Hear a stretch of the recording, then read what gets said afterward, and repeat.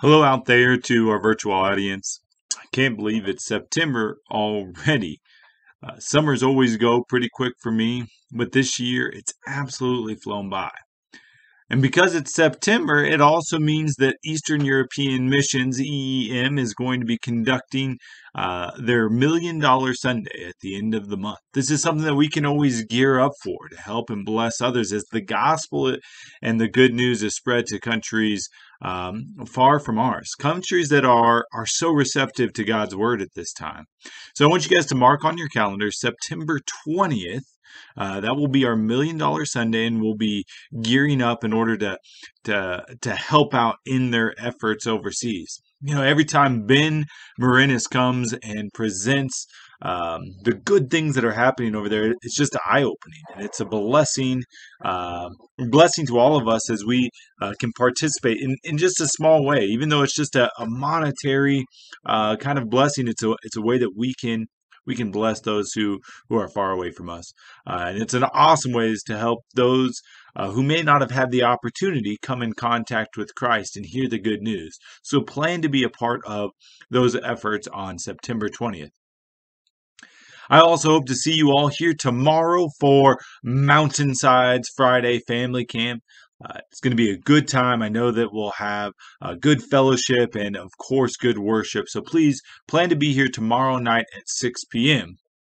Also, if you hear any noises in the background, we're starting demolition on that south side of the wing of the upstairs for Mountainside. So it's gonna be some noise here and there, but it's gonna be well worth it as we'll open up some walls and some classroom space. So really open up the upstairs.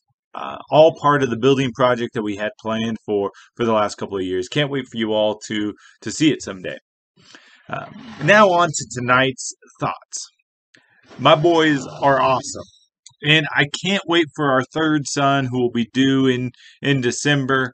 However, both Cooper and Theo are at the age where they have discovered possessions. And primarily that in their world, possession is 9/10 of the law. Now, Curtis informed me that that argument won't hold up in a court of law. But for my boys, it seems like 9/10 of the law is the rule of their lives. If you have it, then it's yours, and so if you can take it, it's also yours. It seems to be this carousel of them just constantly taking from each other. But that's kind of how we are as well. And I get on to my boys and I think, well, can't you just realize that you both can play with two different objects at one time, or that you can share or you can participate together? But in reality, we do this all the time with the world around us. We get stuck in this idea of the grass is greener. And in the United States, it seems like we almost major in the idea of the grass is greener. We get envious of people's talents, abilities, their possessions, their lifestyles. And then I'm reminded of Teddy Roosevelt's quote that comparison is the thief of joy. This can even happen with good things. I think in ministry, you get maybe jealous of someone else's church or someone else's ministry, even someone else's classroom space. And it can get kind of ridiculous when we start comparing to even the good things in our life. But it's extremely detrimental when we start to compare ourselves to things that are evil within the world. When we start to be jealous of someone whose ways are not godly, are not focused on God. David, he obviously struggled with this, and he wrote several psalms that remind him not to put his hope and his trust into the worldly things that in his words evil and wicked men delight in, but instead he wants to focus on the goodness of God. We're going to read from Psalm chapter 37. I just want you guys to hear the words of David. And when you hear the words like evil, wicked, I want you guys to think of a life that doesn't put God's plans as a priority, or maybe doesn't include God's plans at all. Maybe that's where we can focus. So listen to the words of David as he writes down some of his deep thoughts and his relationship to God. starting in verse 1. Do not fret because of those who are evil, or be envious of those who do wrong. For like the grass, they will soon wither, like green plants, they will soon die.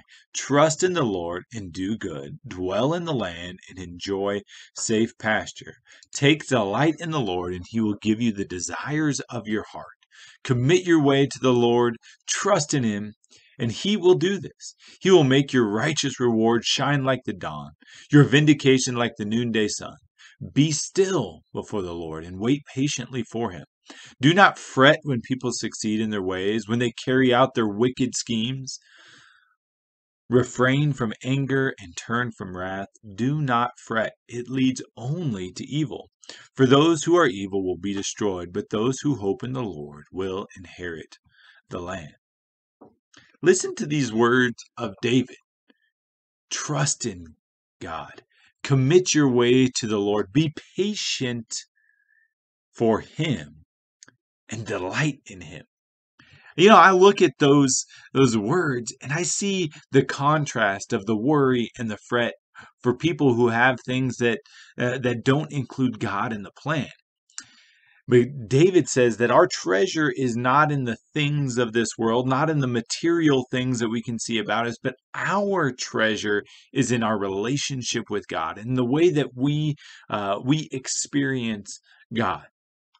It's this closeness that we have that other people don't. And David says this is where life really is, and this is where we should be investing our time and our energy. This is where we find out how blessed we are, how God has sustained us, and how we prosper while we're on this earth. Thank you for listening. God bless, and have a great day.